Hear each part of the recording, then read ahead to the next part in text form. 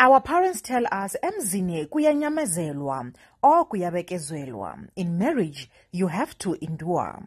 Hold the bull by the horns type of situation. But I'm not sure what they say when you are not yet married. Not even lobolad, because people are going through the most because of umjolo and designer bags egoli. Grootman is at it again with his cheating ways allegedly, and Mbokodo Gcinile is at home nursing their child. We're not judging. A girl must do what is right for them. One thing about Grootman, he loves trending and will do whatever he can to embarrass Gcinile, the love of his life. Hi T-Squad. Some lady on TikTok has been sharing their romantic dates, roses full of money, spa bath, and elevator selfies with Grootman as if Grootman is not engaged and just had a baby. But the fact that he let the lady even take pictures, it means he was okay with trending and embarrassing the mother of his child.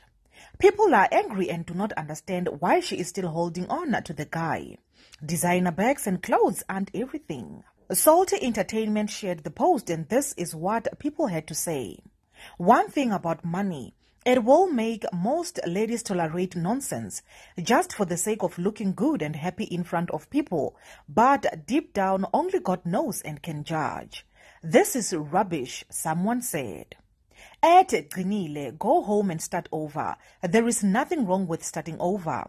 I'm sure your heart has been broken so many times before, but if awuhambi, you will cry later when you have nothing but a child, content and Gucci, another person added.